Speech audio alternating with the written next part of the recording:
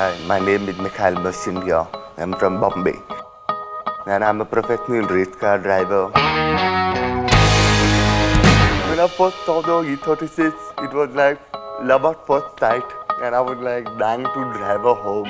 Like I was getting all goosebumps all over my body. Because it's very, very rare to find it. Very few cars have manual. The E36 has the manual gearbox, which my brother didn't have one. So I was keen to pick it up. And real men use real pedals.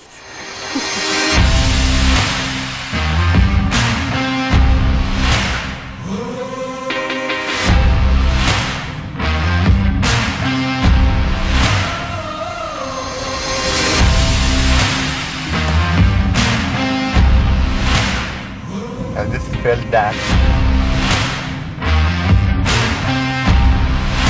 With only 30% of throttle, it's just shitting power.